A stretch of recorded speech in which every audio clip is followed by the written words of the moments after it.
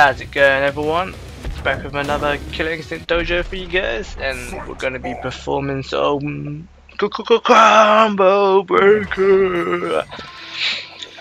Alright, combo breakers are pretty straightforward to do. It's not really nothing too hard. If a player is using a heavy punch or basically there's heavies, medium, and obviously lights.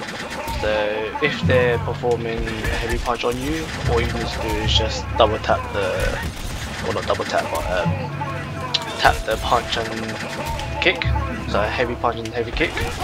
Vice versa with the mediums and lights. So as shown as on the pad, what I'm doing now is just tapping the two lights and just do combo breakers. So I'll let the video play for itself. It's pretty straightforward. Nothing too hard to do. Just gonna just let you practice a couple of combo breakers. Go mix and match it, and so you just gotta kind of figure out which one it is. But do enjoy the rest of the video.